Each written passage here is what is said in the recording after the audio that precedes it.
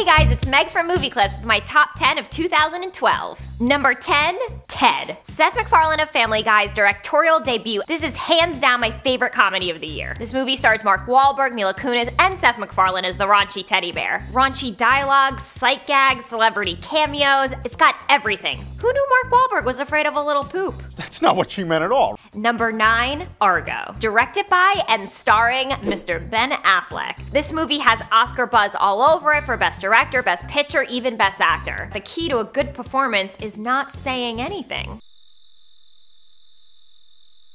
Who knew Ben Affleck would look so good in a 70s Bieber-esque coif? Exciting, suspenseful, and funny on top of it. Number 8, Perks of Being a Wallflower. This was one of my favorite books as a teenager, and the movie is just as poignant today. Stephen Chbosky wrote the book, adapted the screenplay, and directed this. Great performances by Logan Lerman, Emma Watson, Ezra Miller. Super cool that someone from Hogwarts is gonna have a good career. That felt good. This movie is super relatable for young people, and it reminds you that you're not alone out there. I swear, we are infinite. Number 7, Looper. This is one of the best time-traveling movies I've ever seen. This is the return of hard sci-fi. But what else would we expect from the brilliant mind of Rian Johnson? It's got twists and turns and a little love when you least expect it. You wouldn't let me die, you're not gonna kill me. How sad was Joseph Gordon-Levitt when he realized he was gonna go bald? I guarantee you and your future self will love this movie. Number 6, Zero Dark 30. This is the definition of intense. It's riveting all the way through. It's like Argo without the jokes. Any questions? There's already buzz about Jessica Chastain being nominated for Best Actress. Number 5, Cabin in the Woods. Co-written by Joss Whedon, who's having an amazing year. He might come up later. This is the horror movie to end all horror movies. It's got everything. Blood, guts, sex, and comedy. This isn't right, we should split up. Yeah, good idea. Really? The craziest third act you'll ever see. One word, merman.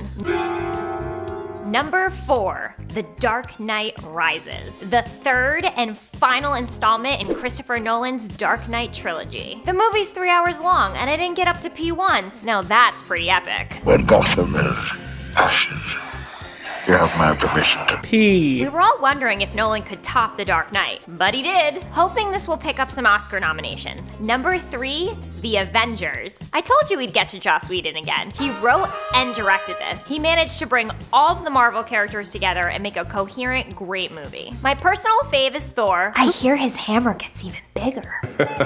Hands down, best use of the Hulk in all 3 movies. One of the wittiest superhero movies ever made. Well, let me know if Real Power wants a magazine or something.